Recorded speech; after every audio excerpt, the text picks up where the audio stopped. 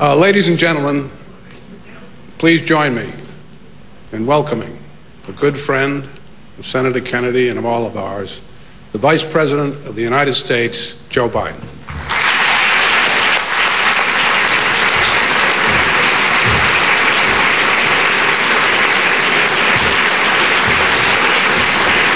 Thank you very much, Paul,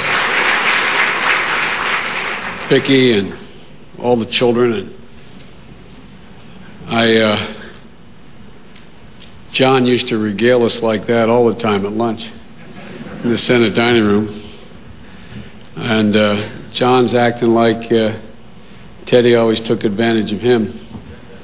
You should have seen it when they both teamed up on somebody else. John, I remember we were talking about Angola once, and you and Teddy were working out a deal with some of our more conservative friends, and you agreed on a particular course of action. And I was, along with your colleague, Dick Clark, you and Dick and Teddy, myself, in Teddy's office. And being naive as I was as a young senator, we started about how we were going to approach this issue on the floor, and Teddy said, we got to do this. And I said, but that's not what we said. We told these guys we were going to do that. And Teddy very politely, Teddy Jr., tried to say to me, well, no, we're going to. And this went on for a few minutes, and finally, John, in a roaring voice, stood up and said, Biden, what the hell you think this is, boys' state? That was my introduction to the squeeze of Kennedy and Culver. What the hell you think this is, boys' state? You know, I know we're all here today to celebrate the life of an incredible man. But I want to first say to the whole Kennedy clan, I want to give thanks. Thanks for your father. Thanks for your husband. Thanks for your uncle. Thanks for your brother, who in an astonishingly and totally unexpected way ended up playing an important part in every critical moment of my adult life. It was literally an accident of history. But he crept into my heart, and before I knew it, he owned a piece of it. Today, I was thinking about how Teddy was,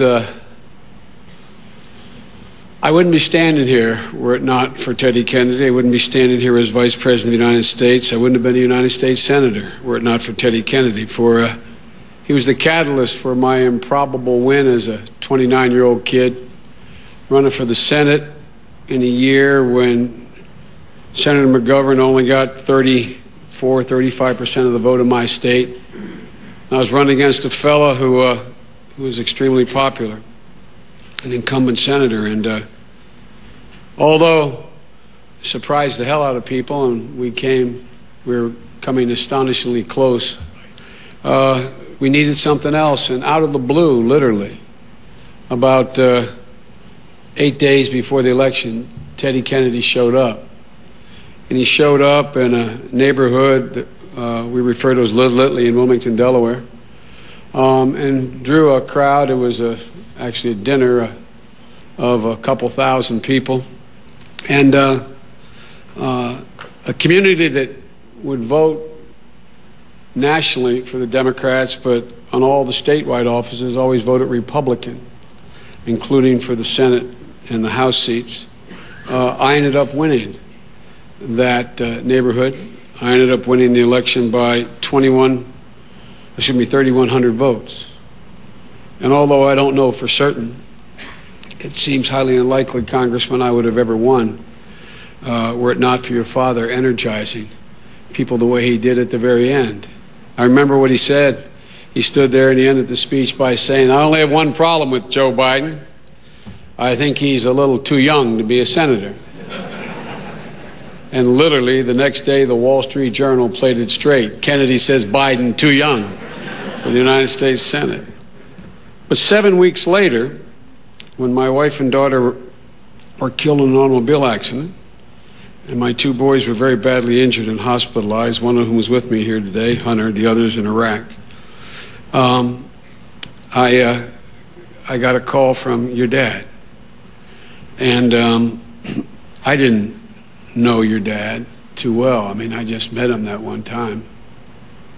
And here I was, an Irish Catholic kid from Scranton, Pennsylvania, who only thought of Teddy Kennedy and the entire Kennedy family in sort of a distant terms, hushed tones. And here he was on the phone. And he not only was on the phone, but he called me in that hospital almost every day. And about every other day I turned around, literally, Vicki, there was another specialist from Boston, Massachusetts, one of your great hospitals, sitting next to me, who I never asked for and didn't know I needed, but I needed. He was the prod who convinced me to go to the Senate, because I had told my governor after that election, the governor-elect, to be precise, my brother did, that we were going to appoint someone else. I didn't want to go to the Senate. And it was your brother who came to see me to tell me that I owed it to my deceased wife and my children, at least to be sworn in and stay for at least 6 months. And when I got to the Senate, he would literally come by once or twice a week to my office in the middle of the afternoon, and I didn't want to be there. I wanted to get the hell home. I didn't want to be around.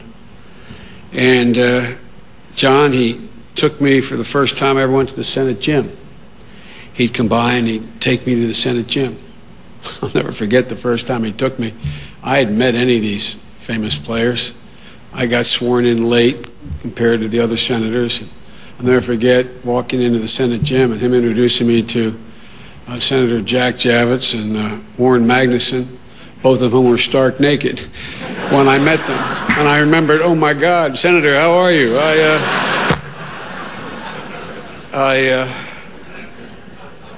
But he never, he sort of took on the role of being my older brother. He just was there all the time, and I never asked. And I never could really understand, to tell you the truth at first. I didn't understand why he was going out of his way for me this way.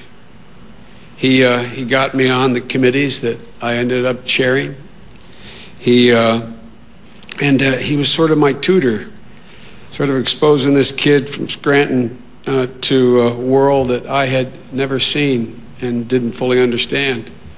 I used to go home every night in the beginning. I went home every night for 36 years, but I went home every night as soon as the Senate was out. And I never once accepted any invitation in Washington, not out of a desire not to be in Washington. I just wanted to get home. After one afternoon, Teddy came to my office and said, Joe, look, I got to give you a piece of advice. He said, I got a call from Pamela Harriman. This is the 4th invitation you've gotten from Governor Harriman to come to one of his dinners. Now, I didn't know enough to know that that was a big deal. I really didn't. I honest to God didn't. And he said, Joe, you've got to go. You've got to go. It just doesn't look good. I'll go with you.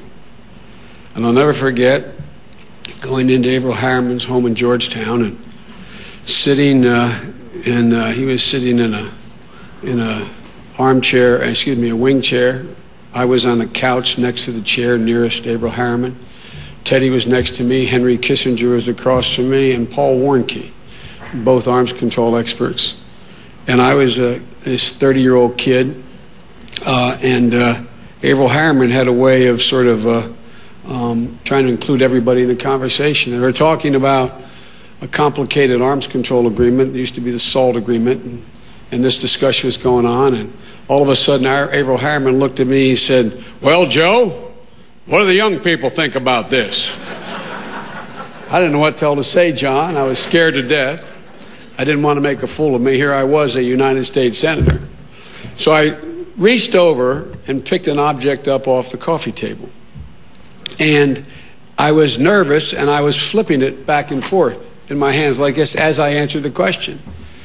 And I noticed everyone stiffened up when I was talking. And the butler came in and said, "Time for dinner," and everybody immediately got up and bolted for the dinner table. And your dad grabbed my arm and he said, "God damn it, put that thing down." He said, "That costs more than your house." I was flipping a Fabergé egg in my hands. So the sophisticated kid from Delaware, it seemed like every single thing I did, he was there.